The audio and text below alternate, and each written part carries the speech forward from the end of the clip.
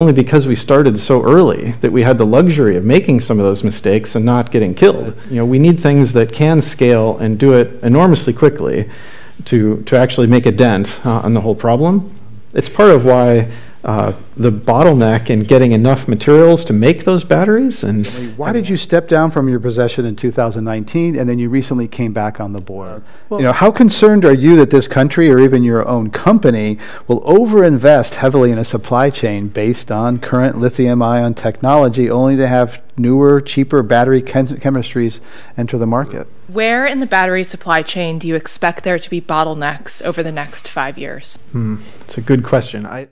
こんにちは。テスラ全力チャンネルのタイツです。今回はめったに表に出てこないテスラの技術開発を創業から15年間 CTO として支えてきて、今年取締役に復帰した JBStraubel 氏によるテスラの将来のバッテリー開発、技術展望を詳しくご紹介しようと思います。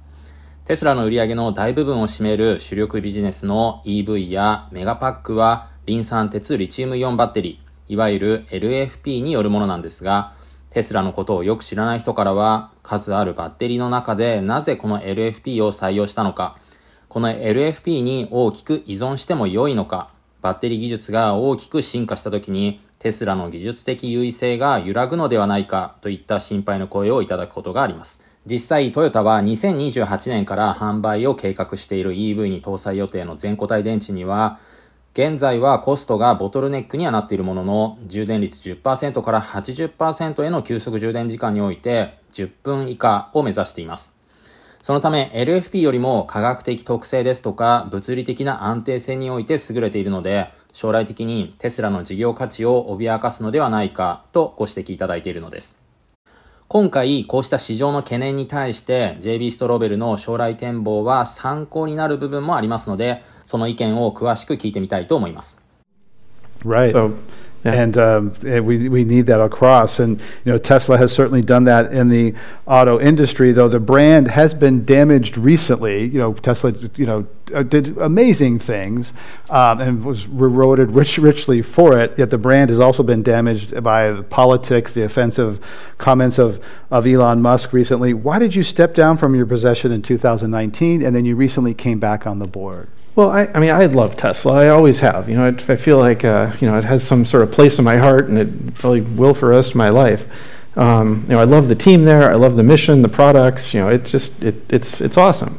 Doesn't mean it's an easy place to work. It's challenging. It kind of needs to be successful, I think. Part of why I decided to leave back in 2019, and it was incredibly difficult personal decision, probably the most difficult decision business-wise in my life, was really reflecting on what I enjoy and what I'm good at. I love being an entrepreneur, and I love creating and building and being an engineer, actually being hands-on and really tinkering and building things.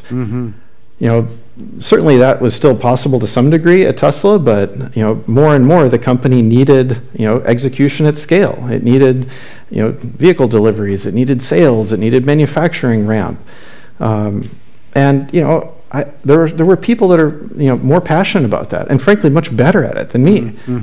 And that's kind of a difficult thing to admit sometimes when you're in the midst of it, and especially if you've kind of like grown in an organization to have a position where maybe you're managing these people or alongside them, yet you kind of have to realize that wow, these people they're really passionate about doing the thing that I have to kind of force myself to do because I know it's important. So for me, that was all part of that calculus. レッドウッドマテリアルズは JB がテスラを退任後、新しく立ち上げたバッテリーを再利用する会社です。この会社は JB の思惑通り EV を含めたバッテリー再利用市場の拡大を背景に大きく成長して、現在は上場一歩手前まで来ています。実際に上場するのか、テスラなどの大手企業に買収を目的とした出口戦略を持っているのかは JB 次第なんですが、少なくともこうしたコメントを聞いている限り JB 自身は安定志向ではないことから、レッドウッドマテリアルズやテスラのバッテリー領域における新たなチャレンジを今後も牽引していくことになると思います。こうした JB のチャレンジ精神はこの後も解説する今後のテスラの技術基盤を決定する上での大きな戦略の指針となります。And I also, from a topic point of view, really, I love learning, and I wanted to kind of go into an adjacent, supportive, I thought, field, where I could do something that would potentially kind of float all the ships and help electrification, help sustainability, more broadly, using kind of what I'd seen and what I learned in our struggles and some of our challenges at Tesla products. And I don't see how we make the world sustainable without storage. And right now, batteries, lithium-ion batteries, largely are the scalable economic solution to that. Doesn't mean they'll be the only one forever. As you said, there's new technologies coming, but right now, this is kind of the core technology in grid storage at the utility scale, grid storage at the home scale, electric vehicles. It's quite pervasive when you really look across all these different products. It's part of why the bottleneck in getting enough materials to make those batteries and having access to the batteries at all is such a scary bottleneck to me. When I looked at this whole transition, I said, geez, that could derail, simultaneously a whole bunch of different industries and slow this whole transition down. So we saw that in solar. There was solar prices been going down, down, down for decades, and then solar ticked up because of those supply constraints. It's kind of a good problem to have, butここで初めてテスラによる LFP 以外の選択肢を匂わせる言葉が出てきました。テスラがこれまでリチウム鉱山への出資ですとか、生成企業への買収を持ちかけるなど、LFP、リチウムイオンをベースとしたバッテリーエコシステムに対して大きな出資をしてきたという懸念ですとか、新たな技術シフトへのリスクに対して回答をここからしていくことになります。そしてその影響は EV 業界のみならず、他の業界のパラダイムシフトを含む大きな変化につながると言っているのです。But, how concerned are you that this country or even your own company will overinvest heavily in a supply chain based on current lithium-ion technology only to have newer, cheaper battery chemistries enter the market? That one, I'm really not worried about that one. It's a question and a concern that comes up frequently. It's come up throughout the entire arc of the development at Tesla, and I think the timeline is so long on some products. Like a new EV. To conceive of it, to build a model year, to ramp it, lifetime of that product. Even if a battery technology sort of matured and changed, if solid state, promises everything it can do, it'll be wonderful, but it's relevant a product generation or two in the future. So I don't see really any risk right now that we're over-investing, I should say, in scale on some of these products. From every angle I look at it, we're dramatically under-investing. And under-investing in the supply chain, under-investing in refining, infrastructure, products. So that's what keeps me up at night. It's not an over-investment concern. Unfortunately, it's going to take so long for us to reduce the entire, because really the amount of oil consumption scales with the fleet of cars, not with the new cars sold. A lot of times we track our progress on EVs against new cars sold, and we're celebrating 20%, which is huge. It's a great milestone. Right. But that's 20% of the new cars going into a pool that takes perhaps 15 years to turn over. But anyway, I can't imagine what's more free, though, than driving an EV powered on solar energy at your own house. To me, that's the most free, set of products and technology you can possibly have. A cord is linking to your own roof. It's not linking to the Middle East or to even a different part of the U.S. Right, a petrostate or something, and once you put the infrastructure, the sun literally is free once you invest in those costs. This transition will move a lot of wealth from one company to another. It moves jobs from one region to another. It has political impacts. It has government impacts. So anytime that there's some technical shift that affects people in such personal, visceral ways, it's a very complex thing to affect. So I guess I am a little bit concerned about how fast all those human complexities can sort of work themselves through. まず全固体電池に対してはワンダフル、素晴らしいという意見がありました。さらにこうした技術は今採用している LFP が成熟したその先にあるという現在の技術開発が次世代につながるという認識を示しています。こうした発言からテスラは全固体電池を含めたあらゆる選択肢を現在も検討した中、今の LFP 中心のバッテリー技術を選択していること、次世代の全固体電池を含めてテスラも技術開発を検討、進めていることがわかるわけです。そのため現在のバッテリーの生産ラインについては LFP に特化したものではなくて、将来の新たなバッテリー技術やその技術が選択した時に応用できるよう、その余地を残しながら体制構築をしている可能性があります。また JB はこの技術を応用した未来に対するビジョンも明確に持っています。米国のエネルギー政策が日本と大きく異なるのは、中東における地政学リスクを考慮した結果として電動化を進めてきたという点にありますが、そもそもエネルギー効率という観点では国をまたいで石油資源を輸入するよりも、今後50億年以上も持続的にエネルギーを発電し続けている太陽という巨大な核融合炉から電力を使用する各家庭や企業が直接エネルギーを取り出すことができれば、これほど効率的なことはありません。こうしたビジョンはイーロン・マスクが人工核融合炉を作らないと宣言した背景に通じるものがあります。Where in the battery supply chain do you expect there to be bottlenecks over the next 5 years? It's a good question. I think certainly in the refining of metals side of things, if I look at it, it's different with each different element, is one part I would mention. Things like lithium, I think the resource base for lithium is pretty vast. I think the world has a lot of lithium, but we have not invested and we don't have a lot of lithium processing and refining capacity. So as we sit here today, lithium refining, making it from maybe a dilute salt water that you might find in an aquifer or in a lake bed somewhere, into very high purity lithium needed for a battery, that's a big bottleneck. I think we'll also see bottlenecks at a lot of the material manufacturing stages. The supply chain to make a battery is surprisingly complex.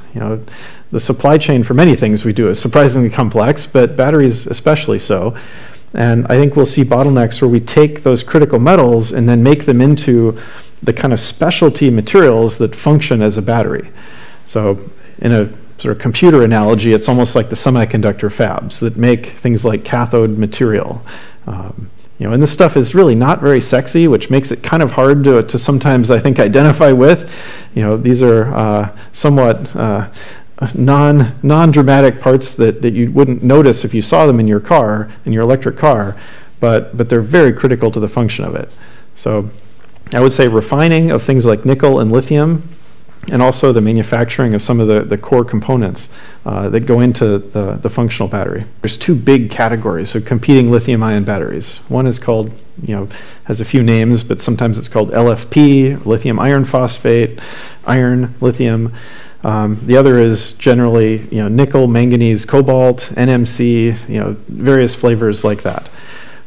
There's several differences, but if I kind of broadly described it, lithium iron phosphate is a little bit lower cost.